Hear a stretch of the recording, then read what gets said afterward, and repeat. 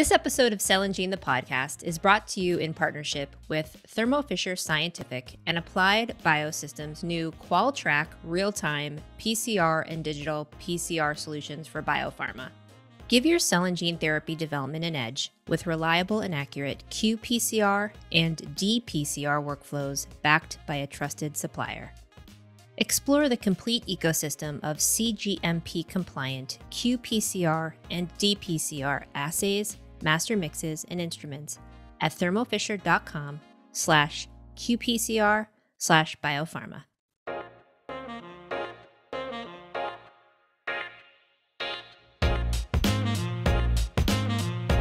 Welcome to this episode of Cell and Gene, the podcast. I'm your host, Erin Harris, and my guest for this episode is Chris Fox, president of Novartis Gene Therapies. Novartis Gene Therapies, until 2020, known as Avexis, is a biotech company that develops treatments for rare neurological genetic disorders. So, Chris, thank you for being here. It's so great to have you on the podcast. Thank you so much. Thanks for having me. Absolutely. All right. First up, bring us up to speed on Novartis Gene Therapies. What are you and the company focused on in the back half of 2022?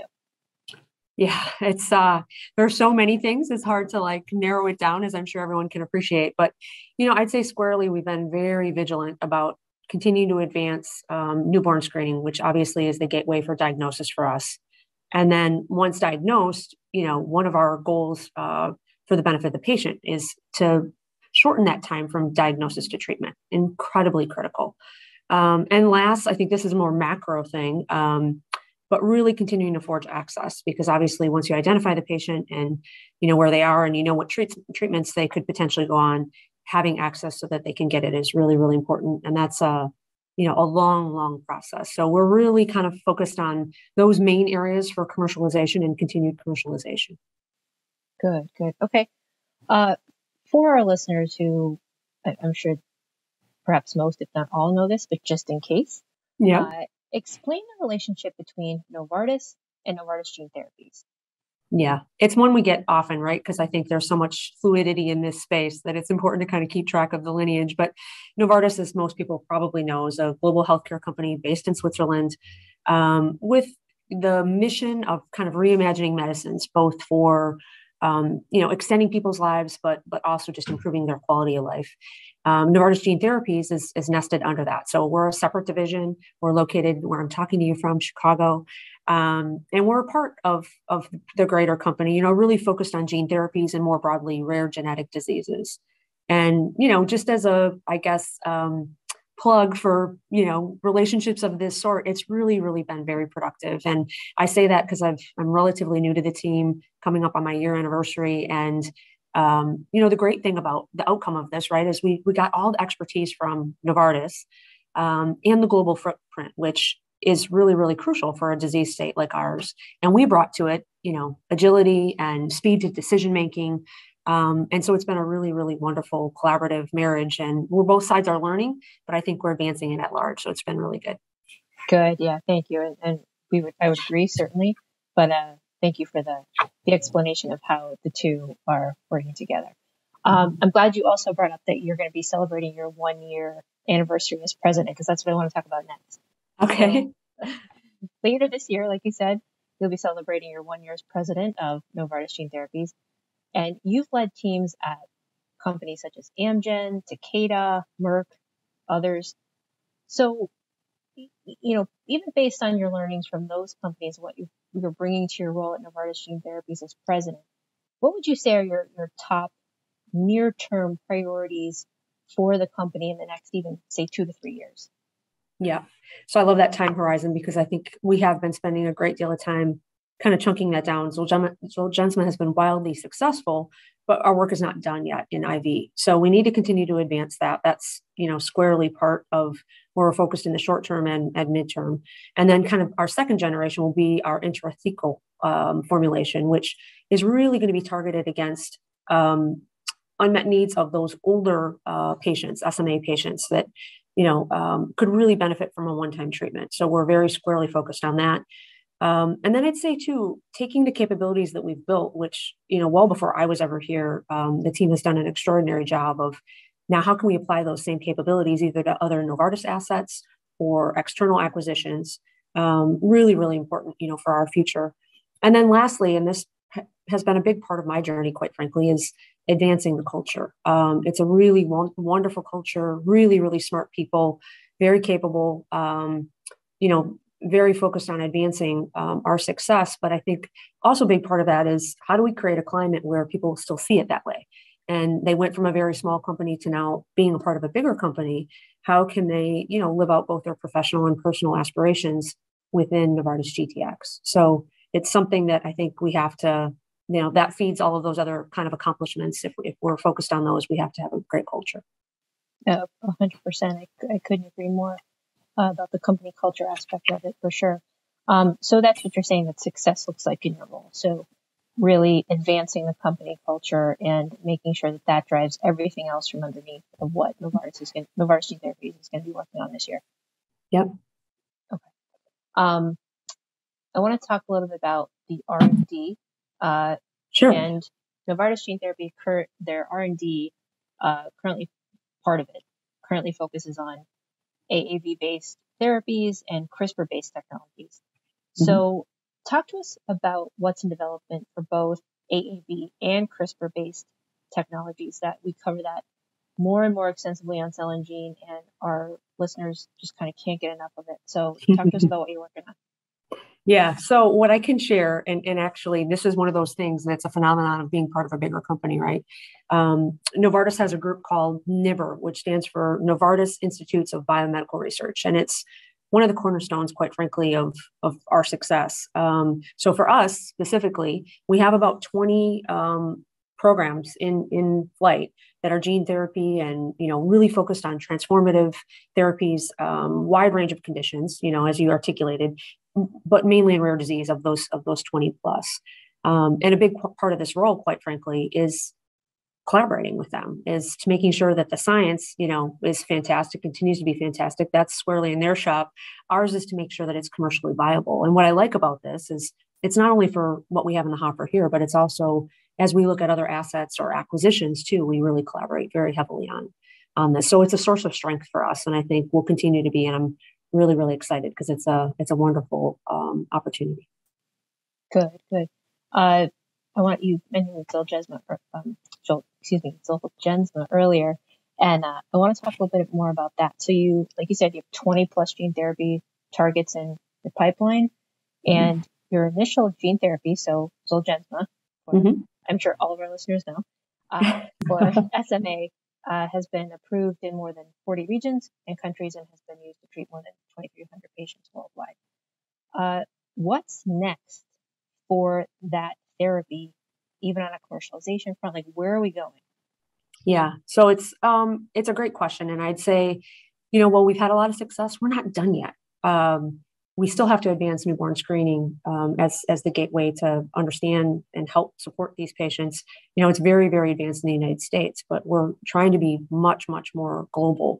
So we have a lot more work to do to set up that infrastructure. The other thing, as I mentioned before, is value and access is such a big, important component of this.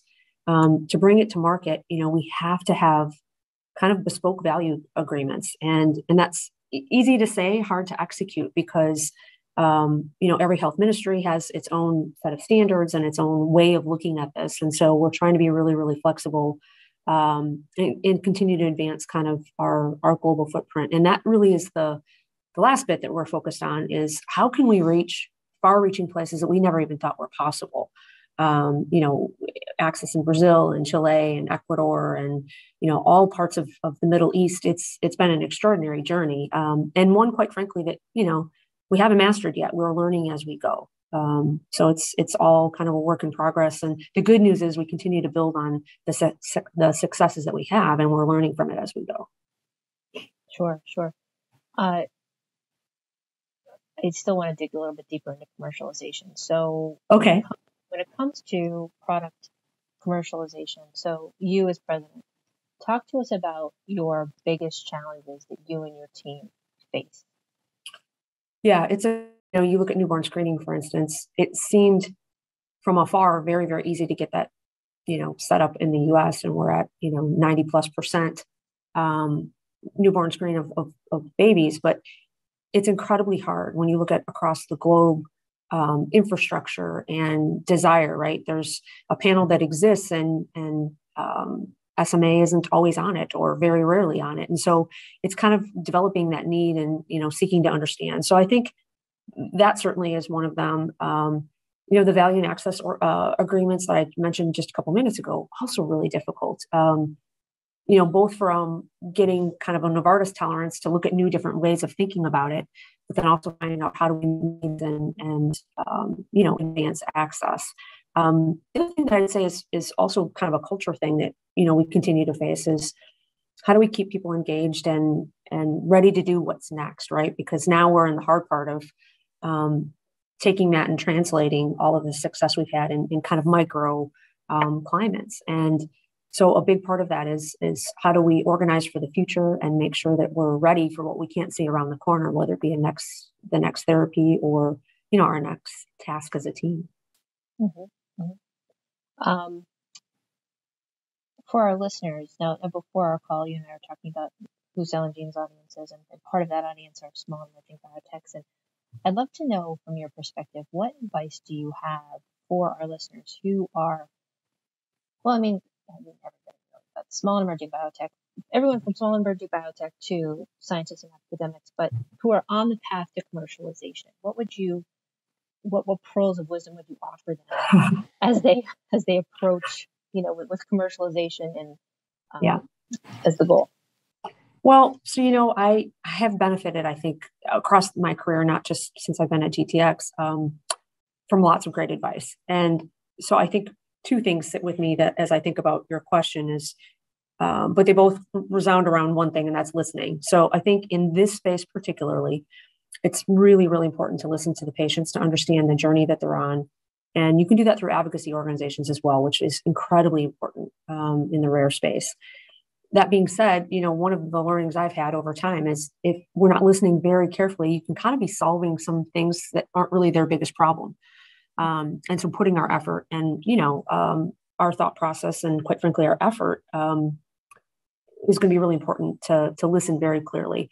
And I'd say it's just as important internally. So, kind of up and out listening, but then also down and in listening to your team and to your associates. I think I've been a part of a lot of really, really high performing teams. And one thing's for sure is, in general, there's going to be lots of people sitting around your table that know a lot more than you do, and making sure that you kind of entertain all of those ideas.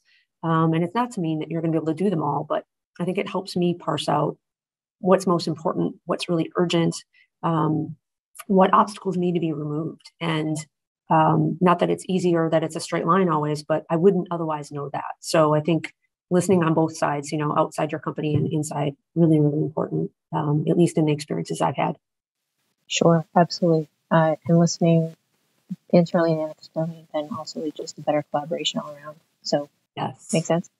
I'm so glad you brought up patient advocacy groups and therefore patient engagement, because on episode 9 of Cell and Gene, the podcast, I had the pleasure of talking to your colleague, Amy Nicole Nair. Mm-hmm.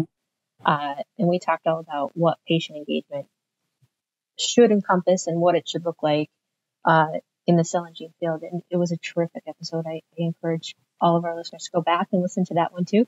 But for now, as president, do you meet with patients and their families in any capacity? And, if so, or even if not, just explain what you and your team learn from that patient interaction and the collaboration that comes with it. Yeah. Emphatically, I meet with them and I relish it. I think it is this role versus others I've had is how intimate and close we are with the patient journey and their experiences. And I meet families all the time. And I say families because we meet the patient, but oftentimes they're really little. And so you kind of get the experiences through the parents. And as a mom of 3, I universally put myself in that situation. And, the stories and how it's really, really moving. I mean, the hair on my arms always stands up without fail. And the obstacles that they've had and how courageous they all are.